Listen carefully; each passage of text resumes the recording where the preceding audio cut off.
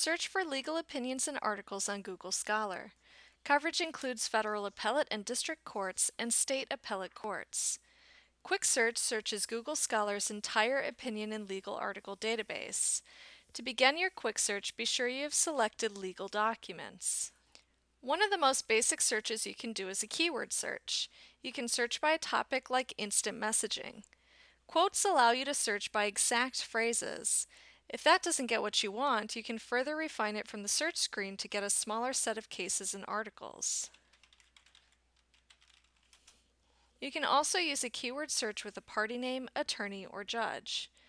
Next, we'll search for a well-known federal case using the party names in the title of the case.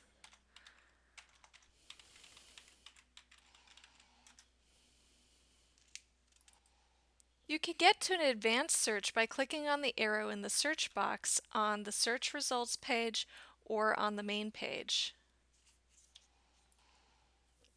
With an advanced search, you still have access to a general keyword search box and can search by phrase without typing quotes. However, you can also widen or narrow your search quickly. A search by author will search for article authors, but when searching only opinions, this will return opinions written by a specific judge. Finally, the advanced search allows you to only search for legal opinions, excluding any journal articles. Let's search for Wisconsin cases heard before Judge P.J. Snyder. If you're trying to locate a specific case heard by that judge, it's best to set a date limit as well if you know it.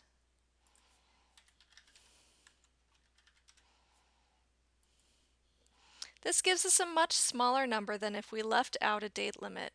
Compare 71 results to over 1,000. Cases included in Google Scholar contain case citations in Blue Book format. Let's say you're reading an article and you come across a case citation. Since Google Scholar includes Blue Book formatted case citations in each record, searching by citation can give you a quick and precise way to find your case. The most important thing to remember about searching by citation is that it must be entered in quotations or as an exact phrase in the advanced search box. Punctuation isn't important. When you click on the link for a case, notice two tabs at the top. The default tab is always Read and contains the text of the opinion. The head of the case always includes citations, party names, court, and associated dates. The rest is the actual text of the opinion and includes information like party information and involved attorneys and judges. The How Cited link is useful for finding more discussion and related cases and articles. The Cited By sidebar includes links to cases and articles that directly cite your case. In contrast, the Related Documents section is simply an automatic attempt by Google to provide relevant or similar documents, but they may not be directly related. Unlike some fee-based legal databases, Google Scholar has no added interpretive information like case summaries or headnotes. However, Google Scholar can be a useful source for locating the text of opinions and links to related documents from Google Scholar and Google Books. Be sure to check out the links and more information on our website. Please contact a law librarian with questions.